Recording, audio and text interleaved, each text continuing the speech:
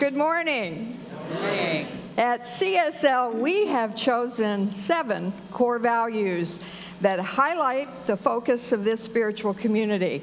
They are love, healing, oneness, abundance, spiritual growth, service, and diversity. Today, the spotlight shines brightly on love. I'm Jeanne Looper-Smith, and I'm a storyteller, so I'm going to tell you a true story about love.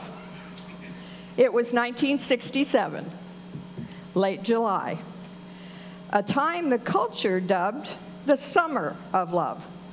How prophetic that was to be. I had just given birth to my first child, and I had done it alone. Husbands and fathers in the 1960s weren't allowed anywhere near the delivery room. Their contribution took place 9 months earlier. And as far as the medical community was concerned, that was quite adequate, thank you. So I labored alone and delivered my baby with just the obstetrician and a nurse in the cold, sterile delivery suite.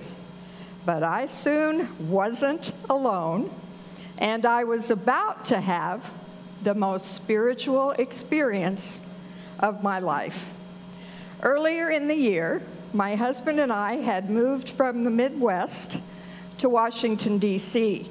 We rented a charming brick first-floor duplex in Arlington, Virginia. Our landlords occupied the space above us. I hit town 3 months pregnant and needed to find an obstetrician double quick. My female landlord suggested Dr. John Walsh, who was her OBGYN. Dr. John Walsh, I soon learned, had delivered the children of President John Kennedy and First Lady Jackie Kennedy. Dr. Walsh had an exclusive D.C. clientele, as I discovered when I observed his other female patients calling down for their cars and chauffeurs.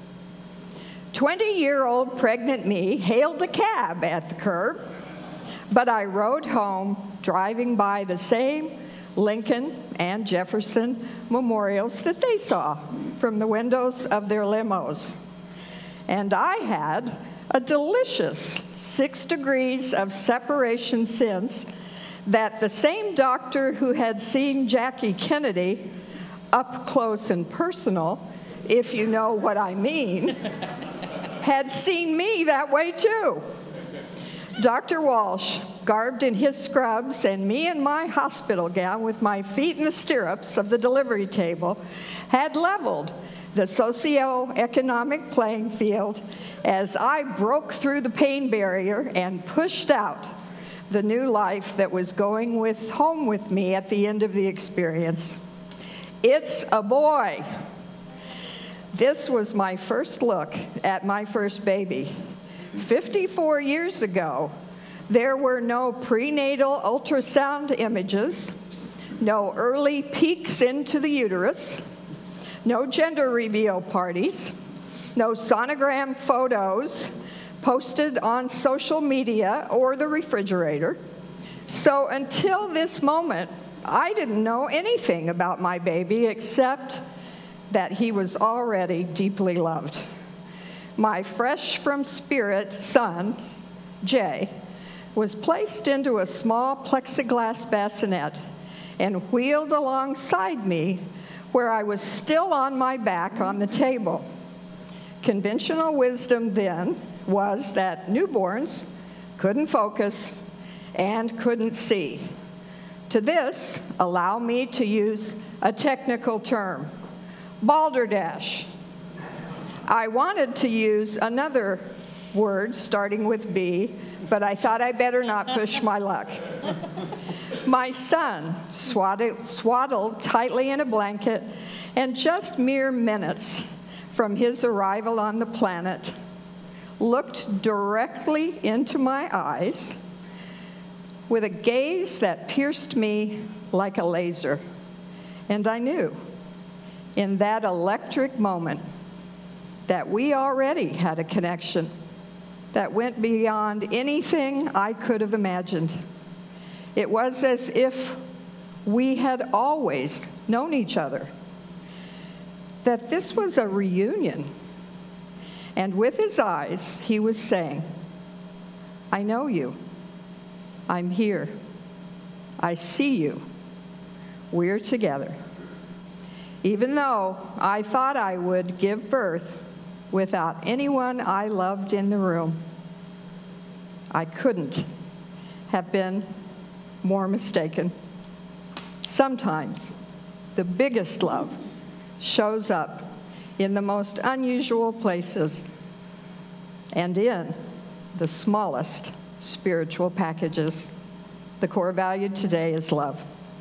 When Dr. Chris asked me to do this talk, he emailed me the talk title, Improving Your Attitude. I wasn't wearing my readers, and I thought he wrote, Improving Your Attire. Wow, what I could do with that. I saw myself making several wardrobe changes during this talk, kind of like a Cher concert. Later, after a second read and trying not to take the Improving Your Attitude title too personally, I realized that I wasn't going to be able to channel my inner Cher, and I'd have to stick with just one outfit. No fun in that, but it did follow the talk title because it required me to improve my attitude around the whole situation. But maybe I can combine the two, improving my attitude and my attire. Now, what does attire have to do with an attitude change? Bear with me, because I'm in the middle of getting rid of things that I've hung on to, attire and attitudes. I believe that it's not just the tangible things we need to let go, but decluttering on the inside is just as important. I'm smack dab in the middle of the process, and I realized that I needed the help of a professional or two. There are lots of professionals and processes for letting things go, for seeing things we've accumulated through a different lens and with a different perspective. I need to get rid of a lifetime of accumulation, as I'm not getting any younger and my kids don't want my stuff. When you've lived as long as I have, you've collected things: clothing, memorabilia, people, and attitudes. But for a moment, let's talk about clothing and the emotional punch it carries and why it's so hard to let it go. Clothing looms large in my life. I can remember what I wore when I was 3 years old. I go way back in the haute couture hit parade. I've heard it said, jokingly or not, that graceful aging is all about fabric and lighting. When I put fabric and attire under the spotlight, I realized that many of my own memories, both light and dark, intersect with what I was wearing in those flashback moments that have lasted a lifetime. Recently, I was helping a friend who was moving across the country go through her voluminous wardrobe, and as she pulled suits, dresses, pants, shoes, and jackets out of the closet for the keep, discard, donate piles, I asked her, when looking back through her lifetime, if she had a favorite dress or outfit. It created a conversation that was dripping with emotion from both of our lives.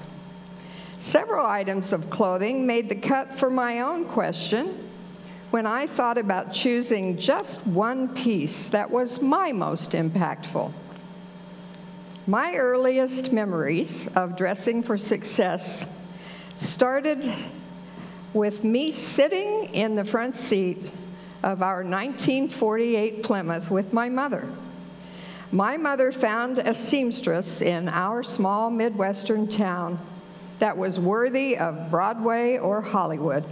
And as it was almost Easter, my fashionista mother presented 3-year-old me with several small samples of fabric that could be made into my Easter suit. I remember holding the swatches of fabric in my plump little hand and choosing a navy and white checked one from the pile of choices. I felt grown up and excited that I'd be in on the creative early stage planning of something that I would wear. I realize now that rather than the Easter suit itself, it was the moment with my mother as a little girl. And it was just the beginning.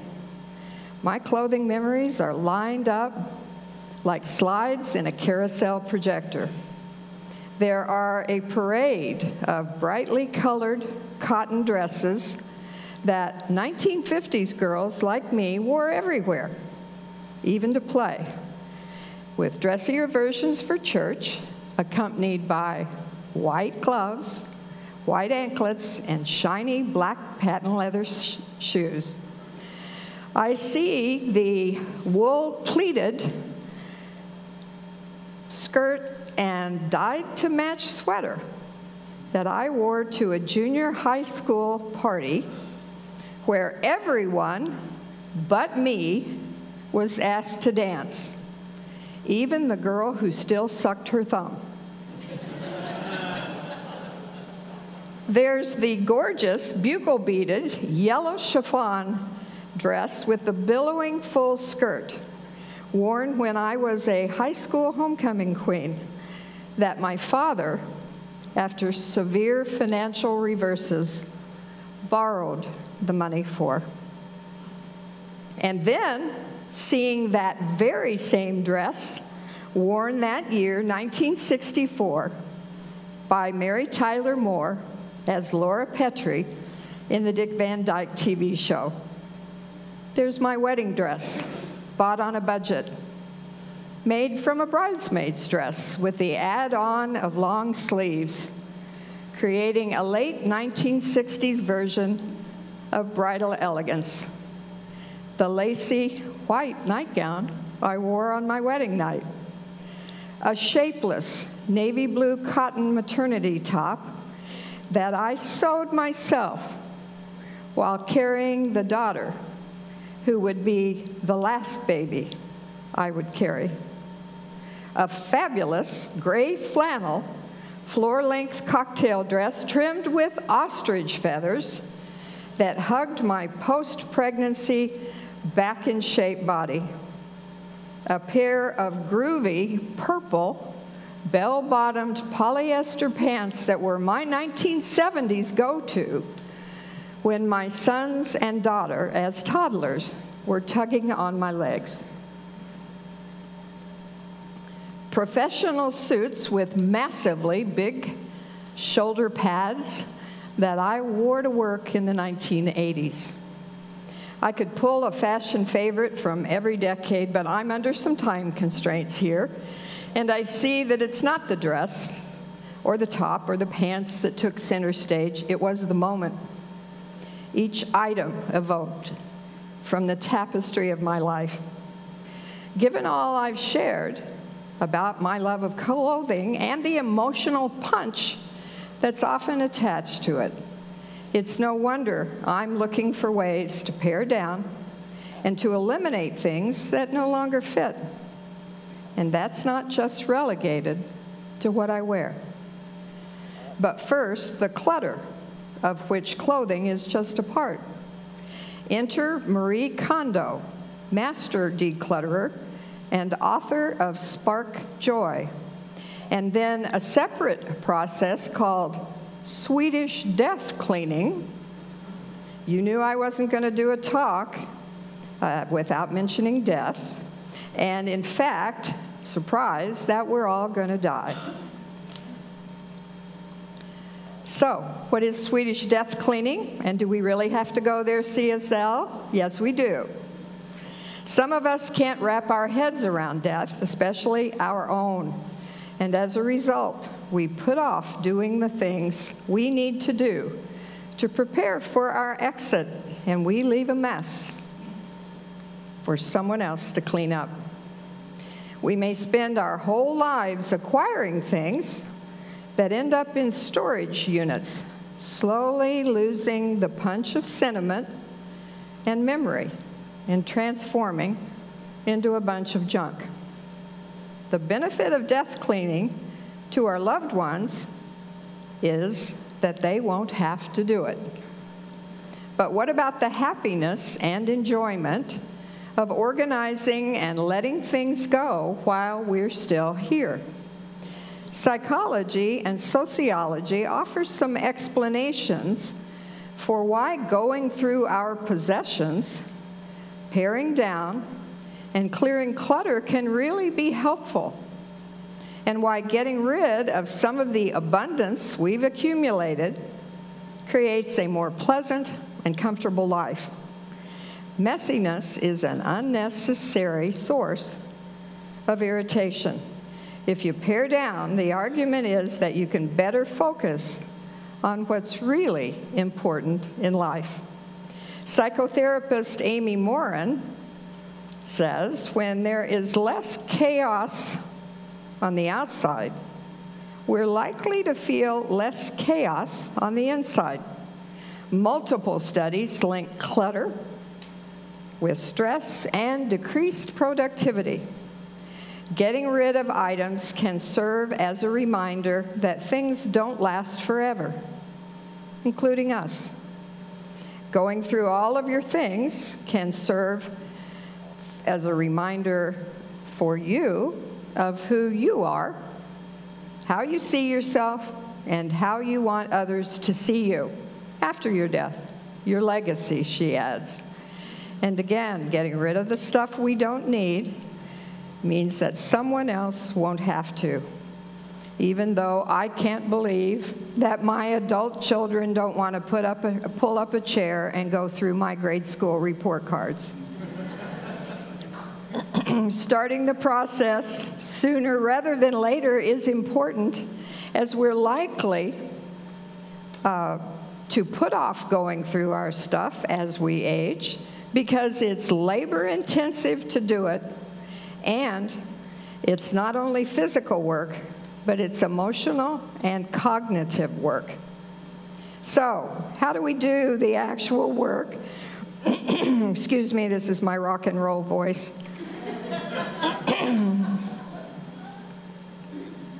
How do we do the actual work of deciding what stays in the closet and what comes out?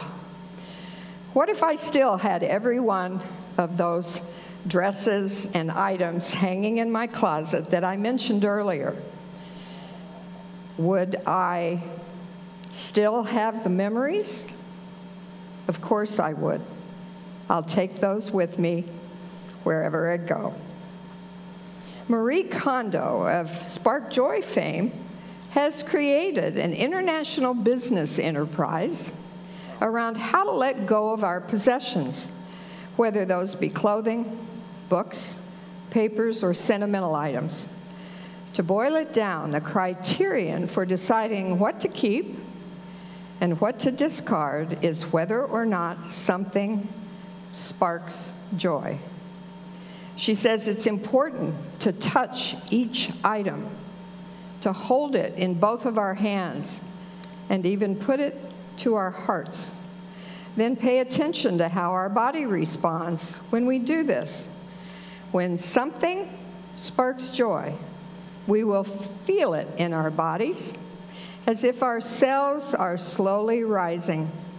When something doesn't bring us joy, we'll feel it in our bodies as heaviness. Remember, we are not deciding what to discard, but what to keep.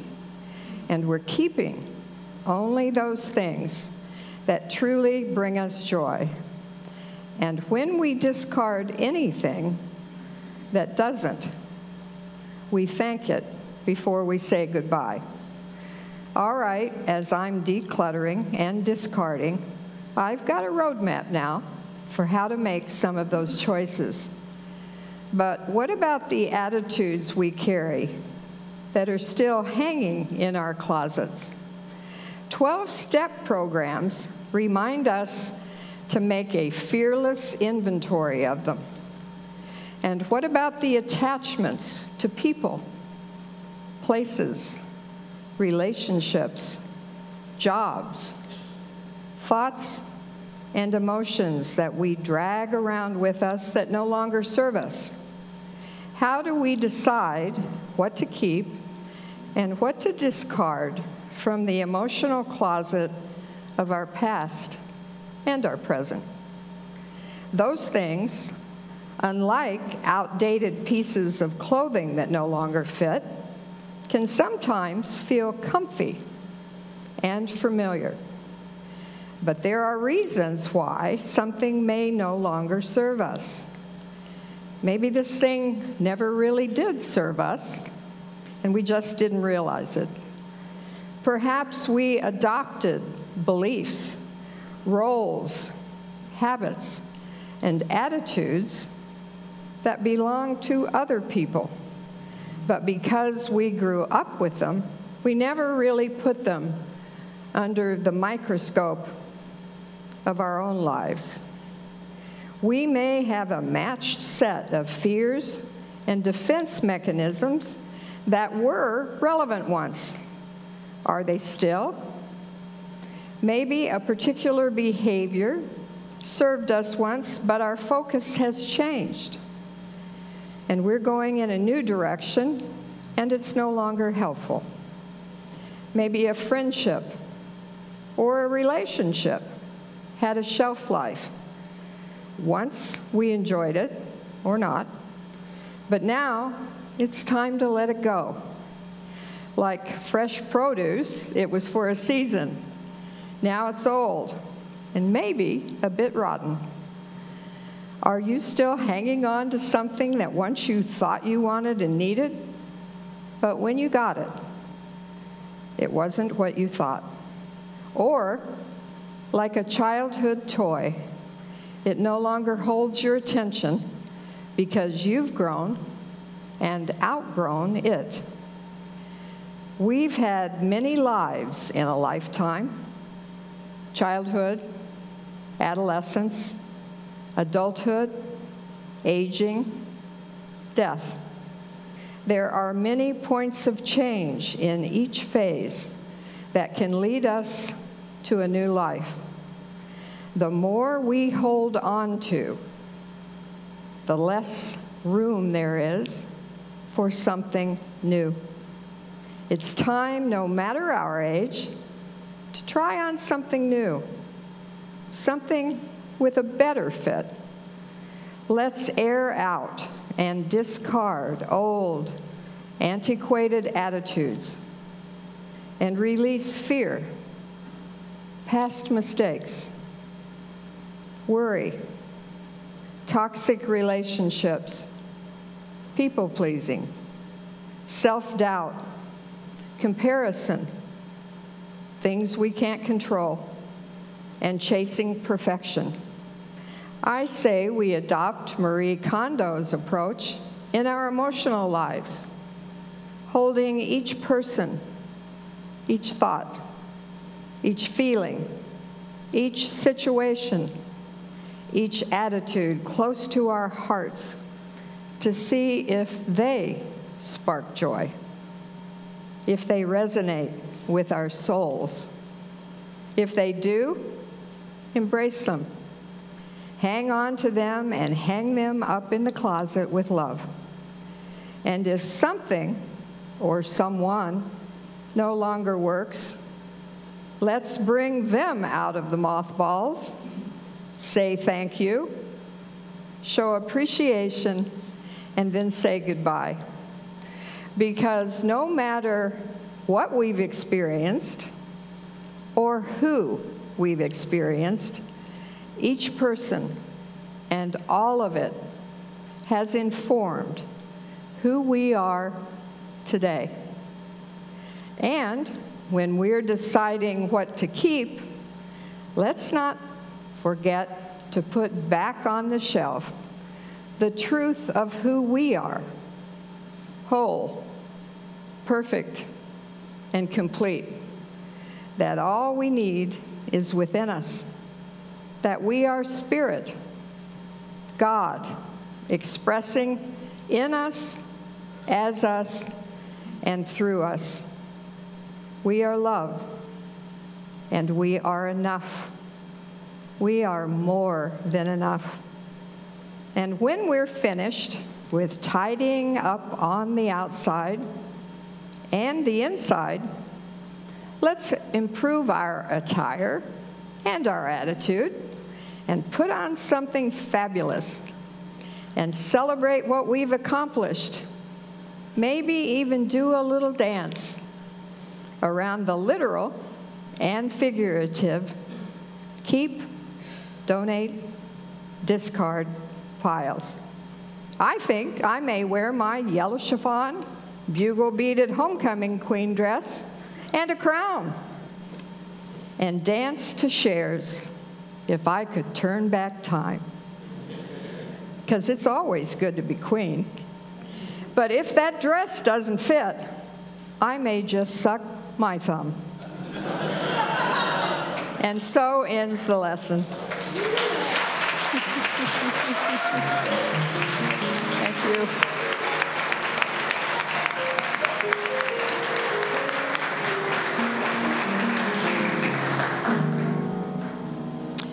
All right. Let's take a moment now to be quiet. What a concept. We are here to love. We are love. So let's turn on all the love lights and go within.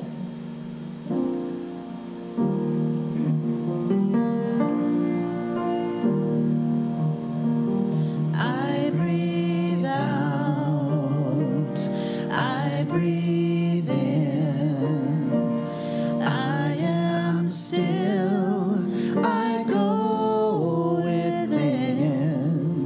When I quiet my mind, in the stillness I find. Spirit meets me there, Spirit meets me there.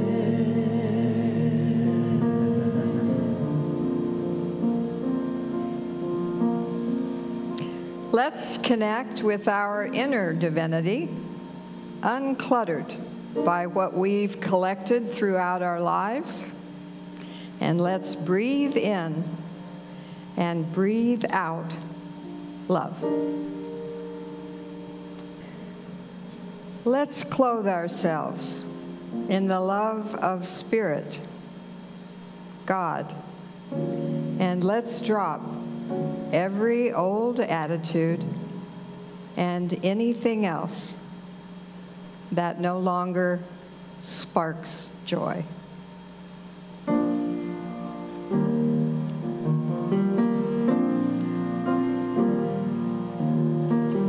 I breathe out, I breathe in, I am still, I go within. When I quiet my mind, in the stillness I find.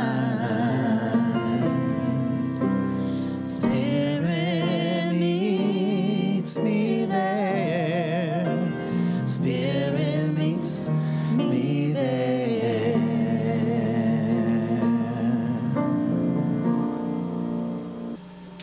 And Now, every Sunday, we have a closing affirmation. Please read it with me. I love my life.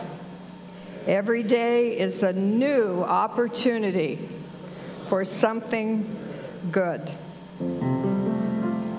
And our closing prayer will be led by Dr. Ferdinand Cabrera, our presider and prayer practitioner, and my sweet dear friend.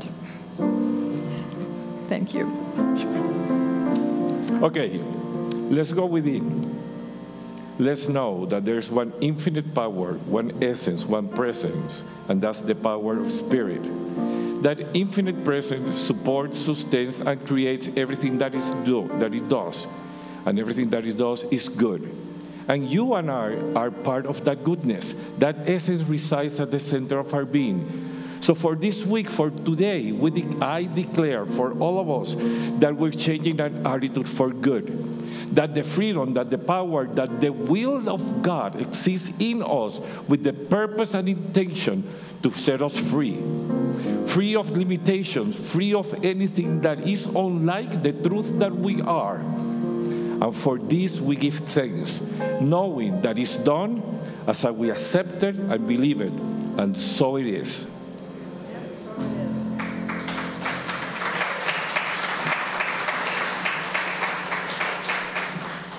CSL family, we have loved having you here today in the room and online. Please join us next Sunday at 10:30 a.m. Eastern Time. See you then.